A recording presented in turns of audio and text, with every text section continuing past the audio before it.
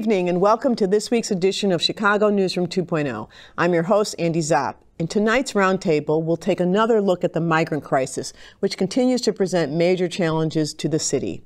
But first, I'll sit one-on-one with the city's Inspector General discussing the recently released report that summarizes concluded investigations, inquiries, intakes, and other key operations of the Office of Inspector General. We'll get started on the other side of this short break. Stay with us. Hello, I'm Kimberly Loftus, and I am financially secure. I have made it my business to help you achieve the same financial transformation for 2024. Let me help you have a positive money mindset to increase wealth and less anxiety about money. You don't have to save $1,000 a month. You can literally save $50 a month. That's how I started. In the Money airs on Thursdays at 7 p.m. on CanTV 19, cantv.org, and on the all-new CanTV Plus app. Experience the power of community television.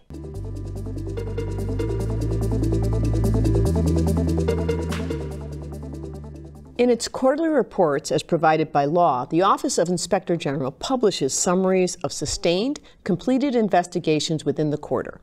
A few of the key findings reported in the most recent quarter included 2 Department of Business Affairs and Consumer Protection employees who incompetently performed their duties when, during the protests and unrest following the murder of George Floyd in May 2020, they improperly issued a cease and desist notice to a not-for-profit that was supporting community members in need. And an elected city official who terminated the employment of 2 city employees shortly after the employees disclosed to the official that they believed he was violating the City of Chicago Governmental Ethics Ordinance, or GEO, and the U.S. and Illinois constitutions by improperly using city resources. To further discuss these findings and others, I'm joined by the Inspector General for the City of Chicago, Deborah Witzburg. Thanks. Welcome back. Thank you so much. Nice to see you. Thanks for having me. So before we get into some of the details of your report, just tell us a little bit about why you do these reports and what you're trying to accomplish by including this information and publicizing them. And it's obviously required by law, but I'm sure there's some other goals. It is. That's the first good reason to do it. Exactly. You have to. Indeed. Our quarterly reports are, in fact, the only place where the law authorizes us to make public statements about our administrative investigative work. Those are the investigations we undertake when a city actor has broken the rules. When we are doing those cases in an administrative context, we are not allowed to speak publicly about them. Instead, the law permits us to offer de-identified summaries of these investigations in the quarterly report. And so these reports are a really valuable vehicle because it's the window that the public has into the work we are doing to hold bad actors accountable when they break the rules. We can't do accountability work in secret, and so it's really important that we tell these stories in this report. Right, and I think it's important to remind people that that's the whole point of what you do, which is to hold public officials and employees accountable because they're supported by our dollars and they should be following the rules that are set for their performance and behaviors. So, I talked about 2 matters. One was the city employee and who basically stopped a not-for-profit or issued a not-for-profit to an organization that was trying to do good work. Can you talk a little bit about why that was a problem? That was a situation in which following, or in the midst really, of the protests and unrest, as you mentioned, following the murder of George Floyd, an enforcement team from the Department of Building Affairs and Consumer Protection visited a site where a nonprofit, as you said, was providing snacks and respite and issued a cease and desist order. We found that was based on a misunderstanding, a failure to appropriately understand the applicable law, and a failure to appropriately supervise those employees. That's an important story, not in spite of the chaos that surrounded those events, but because of it. It's precisely when things go wrong that people need to be able to rely on city government to keep order and to behave appropriately and to keep people safe. So let's talk about the other one that I mentioned, which really is, employees doing what we want them to do, which is to go, hey, this is a problem, how you're spending these dollars, and in exchange for that, they got fired, right? So talk a little bit about that, what you can about that case. We take violations of the city's ethics ordinance very, very seriously. One of the things we've been working hardest at over the course of the last couple of years is more rigorous, more aggressive enforcement of the city's ethics rules. Those are the rules that stand between us and a government people have no reason to trust. This case is a situation where city employees, exactly as you say, raised concerns about compliance with the ethics ordinance and other applicable laws. And we found that they were inappropriately terminated for having done so, that they were retaliated against. So we sustained those allegations. We sent that case to the city's Board of Ethics. And as the ethics ordinance provides, that case is now with the board. The subject of the investigation has an opportunity to meet with the board to rebut the finding. But again, like the underlying violations of the ethics ordinance, we must take retaliation accusations very, very seriously. We should, all of us in city government should be doing everything we can to encourage people to speak up when the rules are getting broken. We cannot be in a situation where city officials who occupy positions of public trust are retaliating against people for speaking up when the rules get broken. Right. Any other kind of not stories, but summaries from your report that come to mind for you that you want to make sure we tell people about? Conduct that you uncovered that you thought was problematic? Maybe a couple of specific things and a couple of general things. We reported on a criminal case charged as a result of an OIG investigation this quarter. That was a clerk's office employee who was stealing money out of the cash register, basically. Yeah, that's a problem. In the course of city sticker sales. So that's an investigation that we worked on. We brought it to our prosecuting partners. It was criminally charged. Wow. That's an important accountability measure. That's someone who, again, was in a position of public trust, handling taxpayer dollars, and committed a crime doing so. So that's an important outcome. We also reported in this quarter the successful prosecution of an individual for obstructing an OIG investigation. That's the first such prosecution of which we are aware. We are serious about doing our work to hold bad actors accountable, and we have every intention to prosecute those who obstruct our efforts to do so. Wow. So we also talked about the fact, and although it's still happening, is PPP prosecutions of people who are working for the city government, and there's not a problem necessarily with having an outside business, but people who are engaging in fraud for PPP loans, if people remember, that strikes me as a problem, right? If you're working for the city but you're lying to the federal government to take money that was supposed to be helping businesses. So you're still doing some of those, I hear. We certainly are. We certainly are. And that is exactly the foundational problem in those cases. You cannot both work for the government and defraud the government. That is fundamentally inconsistent with your duties as a public servant. So we're doing both reactive investigative work on those cases where we're responding to tips and complaints that we get, and we have done proactive data analysis to generate investigative leads. This is too big a body of facts for us to track down each one kind of with traditional methods. So we've used proactive data analysis tools. We've identified about 1,000 loans issued to people under our jurisdiction. Many, although certainly not all of those loans, have some indicia of fraud. And so we are investigating those cases. We will pursue some of them administratively, some of them criminally, and we are making prioritization decisions about which to pursue and how.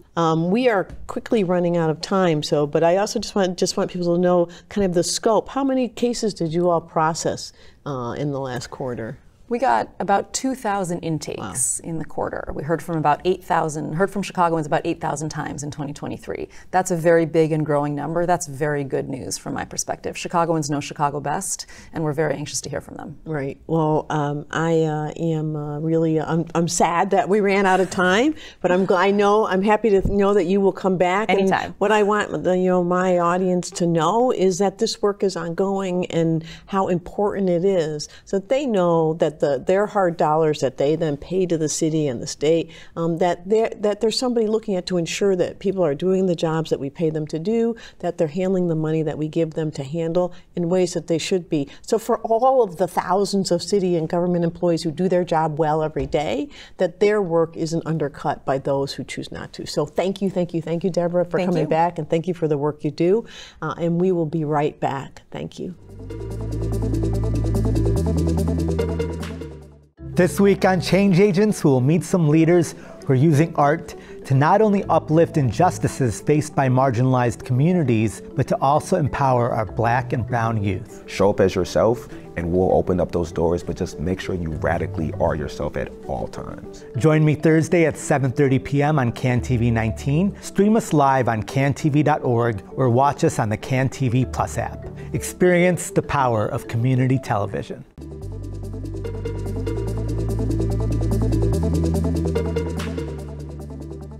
As temperatures plunge into negative territory, the flow of migrant asylum seekers descending upon the Windy City by the bus and plane load continues.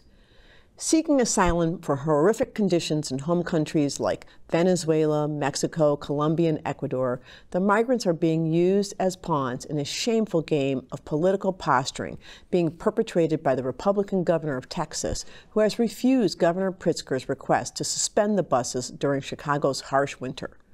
For its part, Chicago continues the difficult work of providing basic necessities for the asylum seekers, a challenge exacerbated by the cost and complexity of developing a comprehensive plan and a reported schism between the mayor and governor on how best to house, educate, and otherwise address the newest arrivals' needs.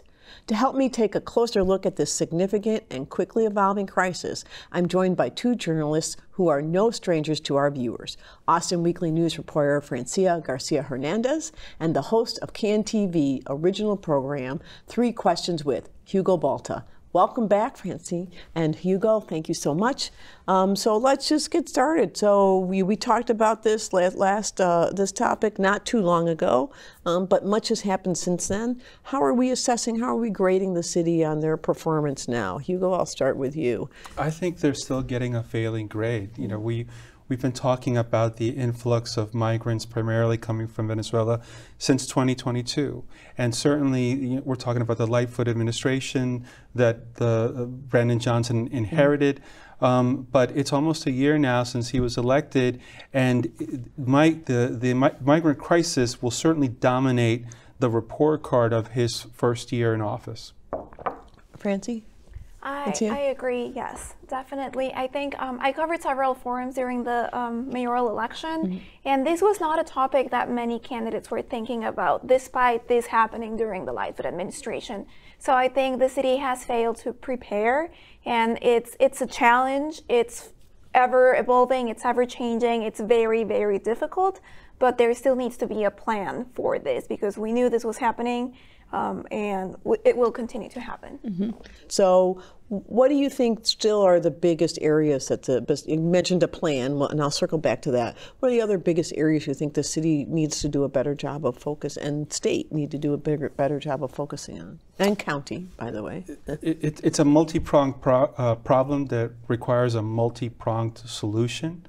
I think the first thing is the narrative needs to change from one that's heavy on the negative in regards to just the number of migrants coming to the city, and then just how it's exacerbating the current resources. In reality, it's an opportunity to be realized. Without the immigrant population, Chicago and the state of Illinois would have seen a decrease in population growth in the last census. This is the current and future workforce of the state that is historically necessary in order for the local, state, and federal economic engine to move forward. So I think the narrative needs to change quickly from a negative to a positive. But unfortunately, what we've seen historically is these are people without a voice, and that they are exploited, both politically exploited, as you mentioned, and there will certainly be a punching bag as we enter knee deep into the presidential election. So, and you talked about, Francia, a comprehensive plan. Tell me a little bit more about what you think, what you would like to see, or you think we should be seeing that we're not. Well, I think the needs of migrants are so complex. It's so big, right? We have individuals, we have families, we have children who have come here alone. So there is a big spectrum of needs. But from what I noticed in reporting covering the West Side when migrants were at police stations, there was something positive about the volunteer-led response that I think the city should take note of. And they were they were there, right? They were on the field, they were talking to migrants and families and kids. So they understood the needs, from basic needs like food and shelter and clothes and shoes and bags, to medical care, to education, to these kids need to go to school. How can we help them enroll? How can we help them navigate paperwork and IDs and things that they don't need, to even SIM cards and cell phones? I saw many volunteers on the west side, in west suburbs, collecting cell phones and SIM cards to help them keep track of their asylum cases so that they could attend their immigration court appointments and things like that. So these are volunteers who noticed every single thing that migrants needed and work together as individuals, as Chicagoans, to provide. And I think the city needs to start looking at all of these needs comprehensively and start, devoting resources in city departments to facilitate this. Yeah. Well, I think that point about volunteers is really critical. Anyone who lives near a police station saw it when the asylum seekers were at the police stations, and I think that's been a critical part. I know that there are a couple of larger not-for-profits, Catholic Charities and New Life in particular, that have been involved. To me, it says a positive thing about the city, right? So it's a volunteer thing from individuals to bigger organizations. I don't know, what do you think, Hugo? I think that absolutely. The key to success is to partner with organizations that have been embedded in the communities and can really assist in meeting the immediate needs of the newcomers. But the bigger problem is the long term. The courts are overwhelmed. We need more judges, because part of the problem is the process to once they get here to provide for them to become permanent residents. But these hearings take a very long time because the court system is overwhelmed. So you need more judges in order for them to go through the process.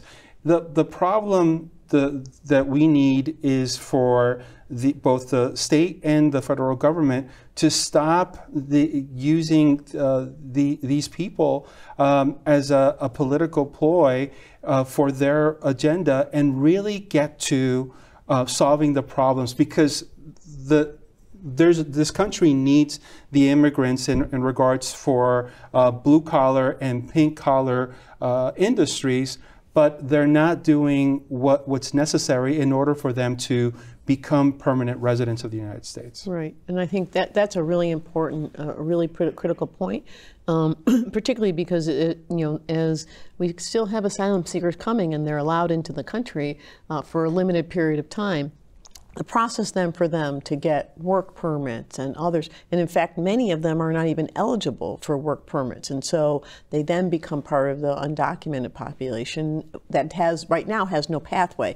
This is a federal issue, so what are your thoughts on the federal response and to this challenge, both about dealing with how do we improve the process for getting people the ability to work, because what we've seen is so many want to work, they want to be able to support their families, but also being able to work, but also to have a better process for the possibility of becoming documented.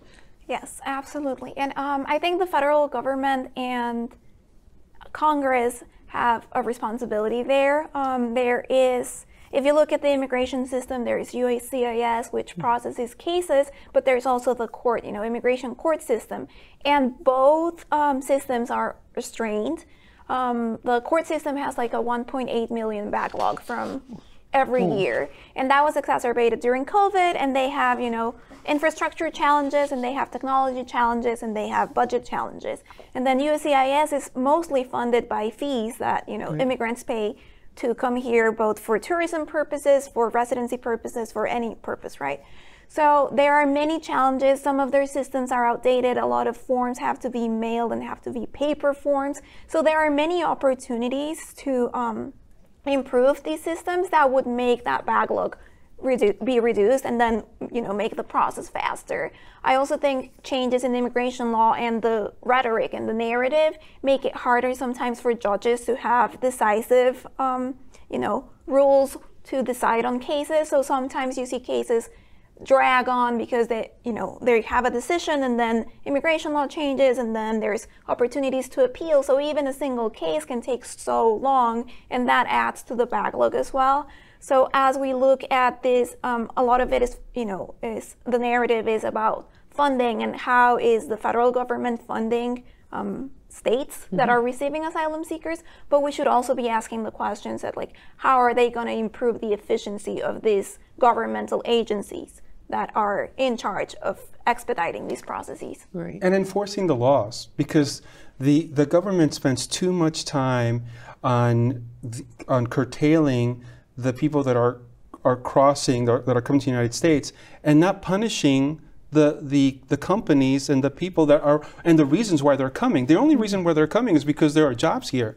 But you don't see enough of the enforcing of laws of those companies that are hiring them, and in many times again exploiting them, not giving them a livable wage, and even the influx of the newcomers that we're seeing.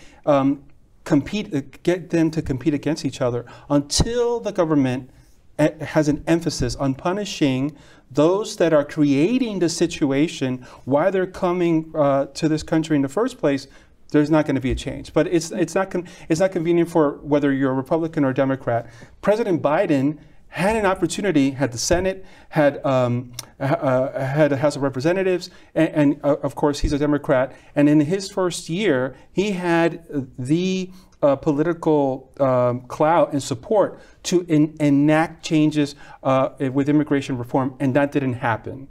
And for the Republicans, it's too late. It's part of their narrative to use the immigrants as a political ploy to talk to their base. They've gone too far off to really come to the table to reach any agreement on immigration reform, because it'll go against what they are promising, whether it's for president or at the local level. Right. The real challenge is we have to have the will, right? I think tough issues require will to get resolution, and we haven't really had the will to address it, which I think adds to all of this. I don't know, is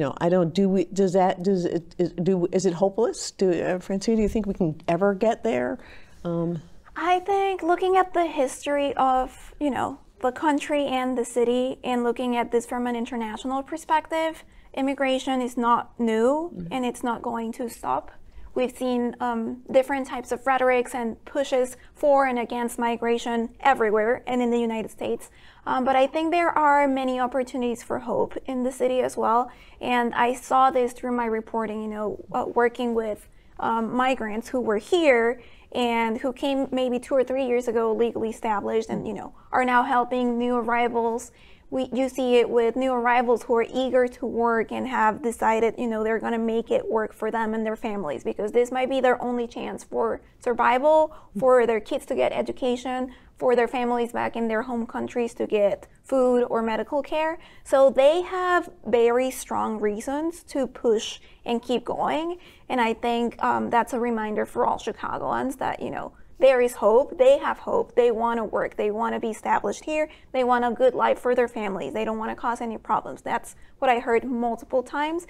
And I think when we focus on that, and when we see them that, many of them that were at the police station 2 months later, they were like, oh, I have a new apartment. I'm doing this. I'm doing that. So there is hope. There is a way out. And I think that's where we should also be focused on. Right. Hugo, I think we talked about this earlier. This is, and Francia just touched on it, this is not just they're coming to the border and then they're coming to Chicago issue. This is a global world, it's a national issue, immigration and immigration reform, but it's a world issue, right? Right, you mentioned that 8 million right. Venezuelans have left our country, and obviously they're not all coming to the United States.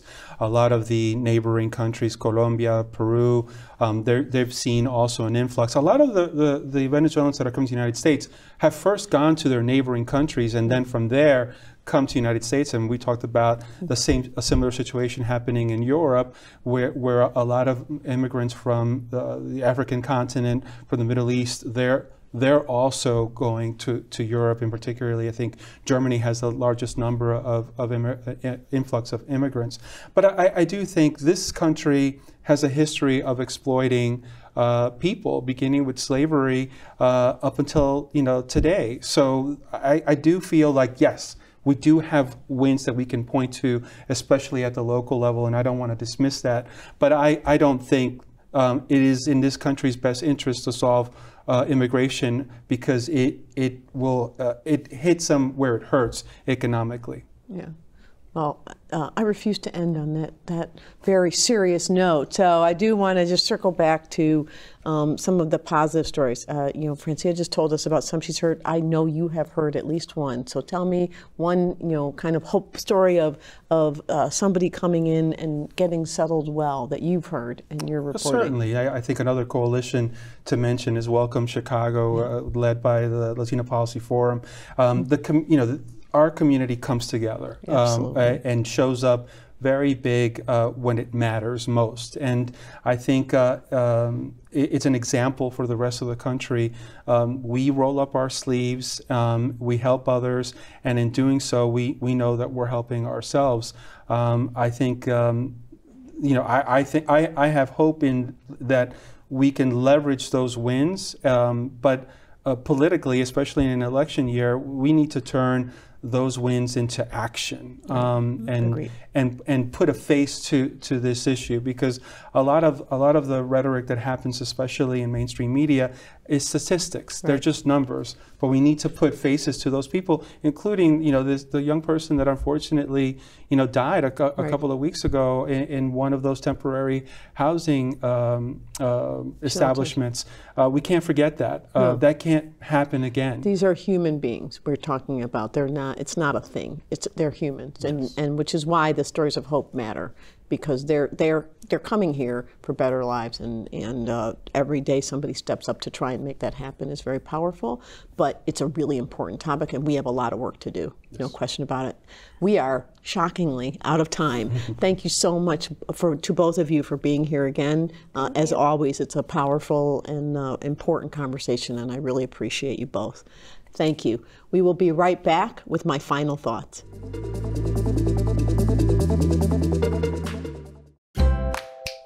Hi, I'm Bianca Cotton. On a new episode of Behind the Confident Smile, I'll be sitting in conversation with Janice Nelson. Before then, it was just even the fear of finishing, because I had been to school multiple times and didn't finish. Now I finish. Join the conversation on CAN TV, cable channel 19, and streaming on cantv.org and CAN TV Plus app. Experience the power of community television.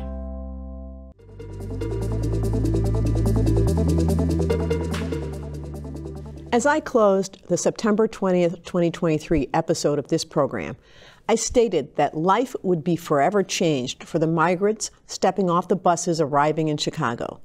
I also stated how life for Chicagoans would also be changed as we grappled with the dual reality that is the genuine desire to support our newly arrived brothers and sisters, and a deeply rooted frustration that limited resources needed by residents in the city's most underserved communities are now also needed to support the new arrivals. In the nearly 5 months since I uttered those words, thousands more asylum seekers have come to the city looking for safety and opportunity. Nearly 2 years since the first buses arrived in Chicago, the city, county, and state continued to work to build an effective, coordinated effort to address the humanitarian crisis and to drive increased federal engagement and support. Volunteers, both individuals and organizations, have been stepping up to help in countless ways.